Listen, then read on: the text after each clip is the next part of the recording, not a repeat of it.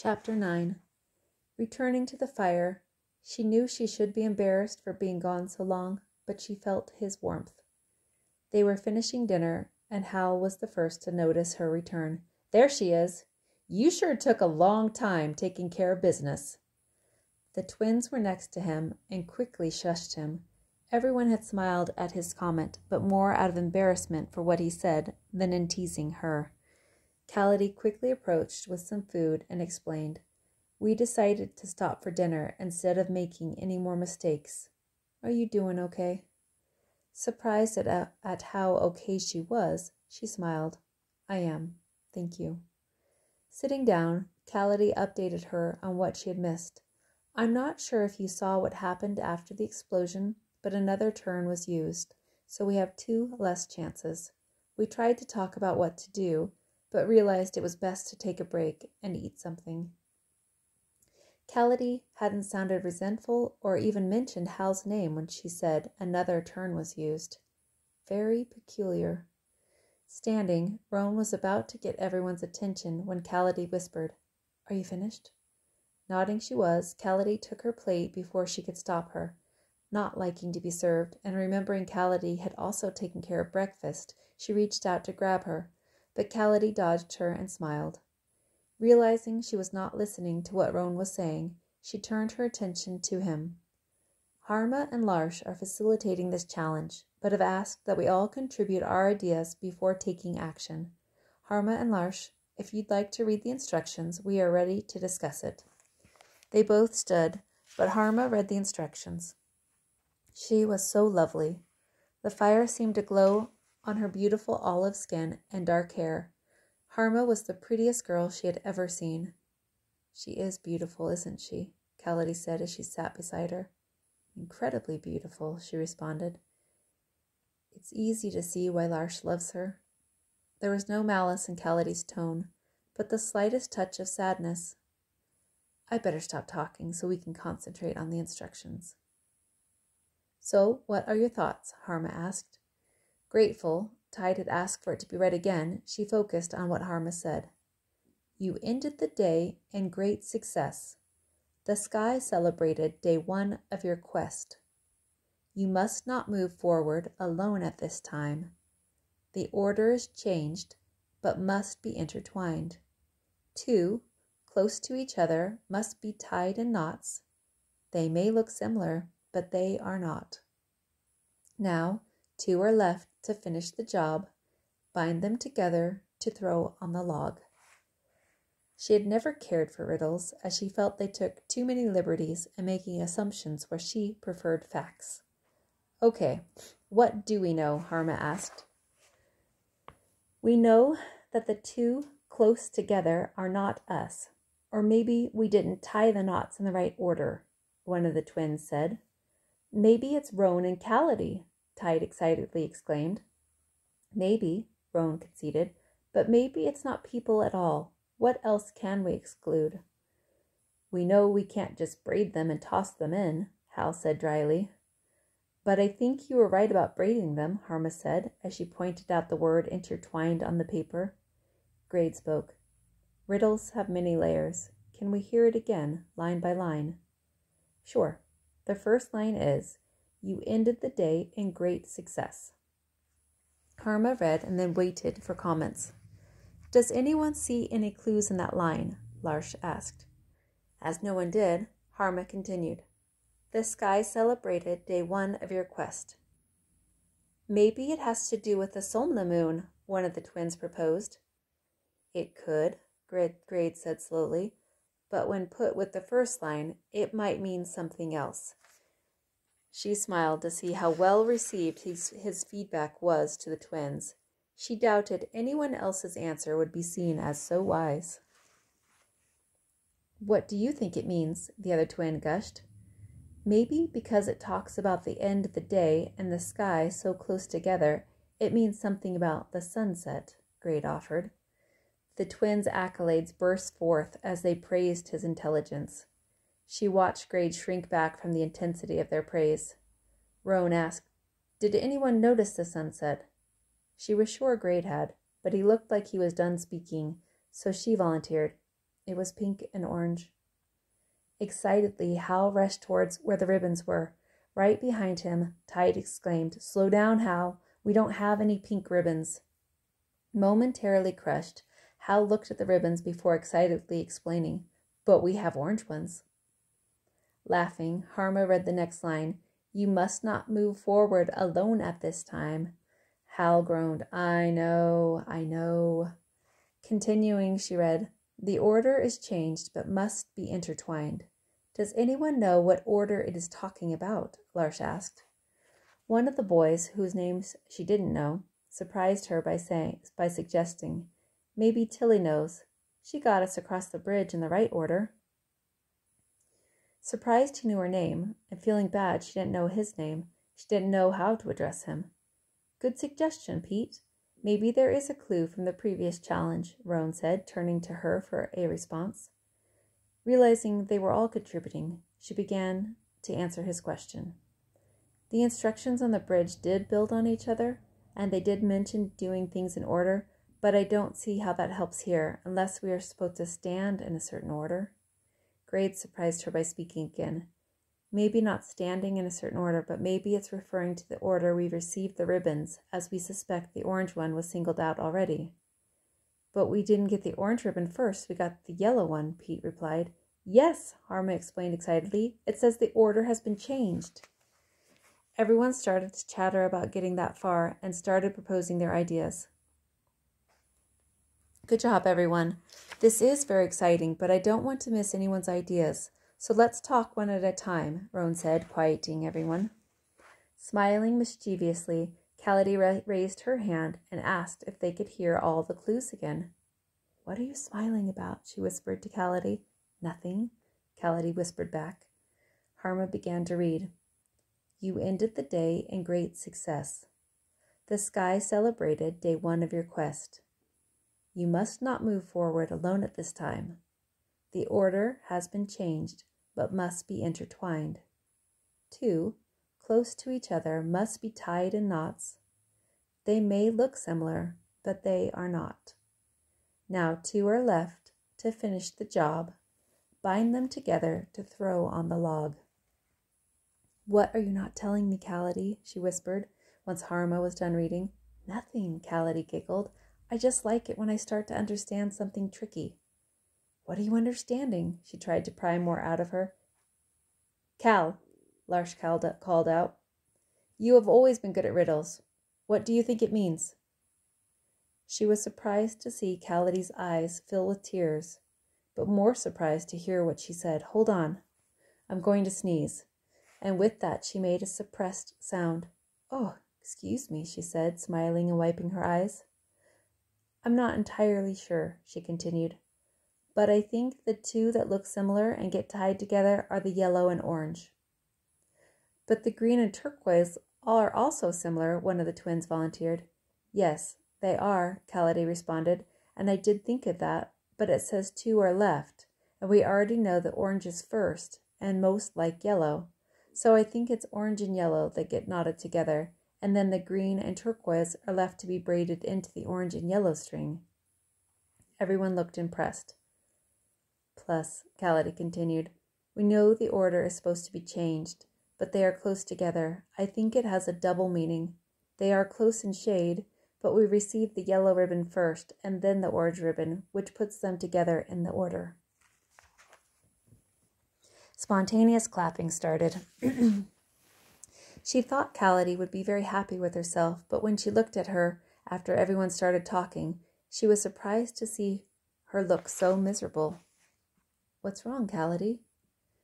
Callady smiled a huge smile and replied, "Nothing. I think all that thinking hurts my brain." Most of the group had gone to look at the pile of ribbons and had started experimenting with them.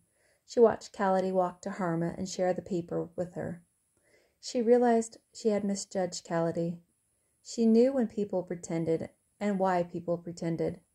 She had seen the sadness in Callady's eyes when she said how beautiful Harma was. Looking at them next to each other, Callady was not as beautiful as Harma, but she too was beautiful. She knew Callady was not bothered by Harma being beautiful, but rather that Larsh loved her, and that Cality believed he loved her because she was so beautiful. Harma and Cality had joined the group by the ribbons, and step by step they were reviewing the clues as Hal tied the orange and yellow ribbons in knots, and then braided the green and turquoise ribbon with the knotted ribbon. She looked at the empty logs and noticed that Grade was still sitting. He looked puzzled. She thought about asking what he was thinking about, but decided against it. Hal triumphantly led the procession to the fire and threw the braid in. The fire seemed to grow immediately, and an image started to form in the fire, but quickly died away. "We must have got it wrong again," Hal cried out dejectedly. "No," Grade said, now standing. "I think we have it right. I think we just need more time for the image to show itself." "How do we get more time?" Tide asked. "Oh, it's like fire," Hal shouted. "We need more wood." "Not wood," Cality laughed. "More ribbons." Everyone was now huddled around the ribbons, but their shadows were preventing them from telling the colors apart. "Okay," Roan suggested. "How about we stand around the fire so we can all see, and Larsh and Harma hand out the ribbons for us to put together." "How about I read and let Larsh and Cality hand out the ribbons?" Harma asked. "Great," Roan replied. Everyone went to stand around the fire, happily talking to each other while Larsh and Cality collected the ribbons. She was standing closest to them and could see their shadowed faces as they collected and sorted the ribbons. It was hard to see by firelight, and Larsh had accidentally taken a green one thinking it was turquoise. Cality laughed and reached to pull it from his pile, and in doing so knocked several ribbons loose from his hand. They both reached to grab the falling ribbons, and in the process Larsh's hand brushed across Cality's. Cality recoiled back and let Larsh gather the fallen ribbons. She busied herself straightening the yellow ones. Standing, Larsh smiled comfortably at her and held out the rogue green one. They began offering one of each ribbon to those around the fire. Their backs were to her, but she could see how rigidly Cality was standing. "We won't have enough ribbons," Larsh announced. "Larsh and I can share. Once I'm done reading, we can throw ours in together," Harma offered, making Cality wince almost imperceptibly. "That's a great idea," Roan added. "And maybe, like the double meaning for the order of the ribbons, there is a double meaning in two close together, so Cality and I can share, as we are siblings." "That's wonderful. We can share too," one of the twins suggested. "Do we need that many to share?" Hal asked. "Yes," Grade replied. "We have an uneven amount, so we need 3 to share." "Is there anything else we are missing?" Tide asked, sounding worried. "What about the part about not moving forward alone?" Pete asked. "It started to work last time, and we were all together then," Hal said.